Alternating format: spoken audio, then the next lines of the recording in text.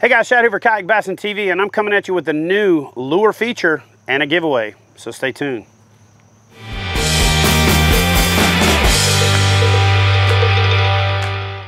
All right guys, today we're going to talk about the D-Hop available from Doomsday Tackle. This has quickly become one of my favorite frog style baits to fish. What I really like about this bait is how durable it is. And if you look at this bait a little closer, you can see that it's starting to tear up here, okay? It's starting to tear up in the back.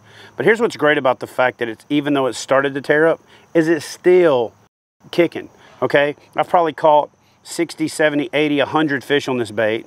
It's one of the first D-Hops that I started throwing. It's a phenomenal bait. It's easy to rig, but there's two basic things that I like to do to make this bait a little bit more effective. So let me show you the quick way to rig this bait and a couple of ways that I like to do it. First, the thing I like to do is I'll just go ahead and pull it off to show you how to rig it, and then we'll just redo it, okay? I like a 6/0 Mustad big mouth tube hook. It's my favorite way to rig it. It fits the lure the best, and it keeps from tearing it up. There's a lot of different ways to rig it. This is my favorite. A 6/0 fits it the best. But there's a little trick to getting the hook in there right. So what you want to do is you want to come through the hole in the nose and come out the belly, okay?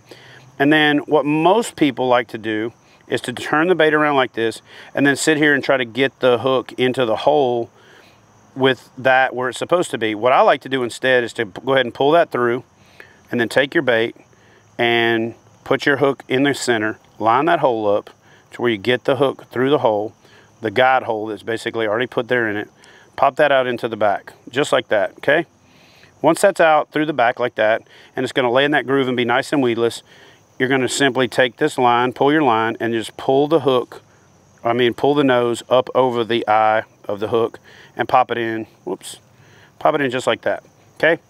Makes it nice and clean. It's gonna make it as durable as possible.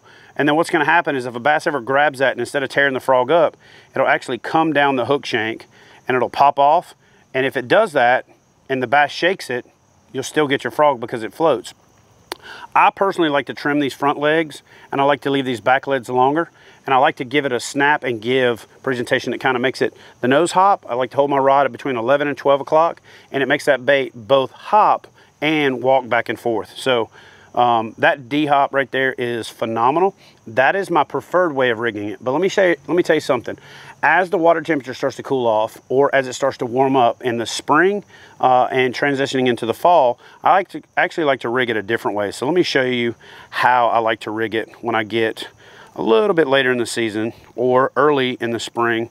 So I'm just gonna pop this hook out of there and show you what I like to do.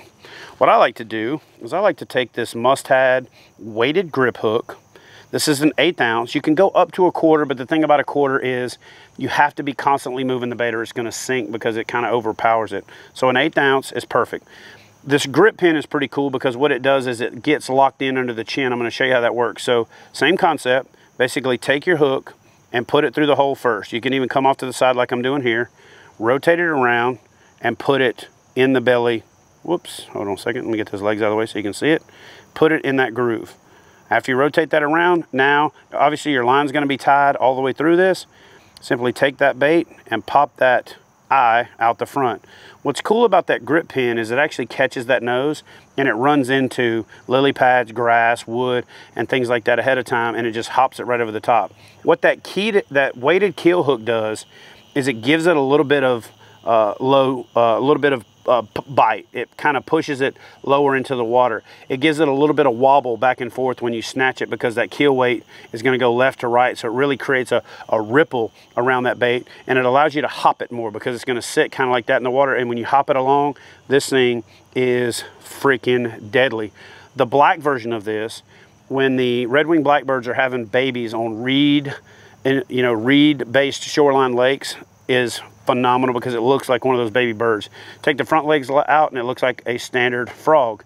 Take the back legs out and put two spinner blades on there and twist them together with a piece of braid in between them, and you can put a spinner on the back of it. What's cool about this bait is it's super versatile. You can play around with it and you can experiment. The body is unbelievably durable. Let me pop this thing off here. Like I said, I've been holding onto this bait. It is Just crazy how durable this thing is. It's buoyant, it doesn't absorb water, it does absorb scent.